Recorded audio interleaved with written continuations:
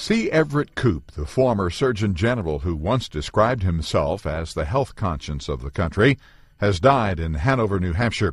Koop used his position as the Surgeon General as a bully pulpit for 7 years during the Reagan and first Bush administrations, even though the post had previously been low profile. As an evangelical Christian, he shocked his conservative supporters when he endorsed condoms and sex education to stop the spread of AIDS. A former pipe smoker, he also carried out a crusade to end smoking in the U.S., hoping to end it by 2000. And he said cigarettes were as addictive as heroin and tobacco.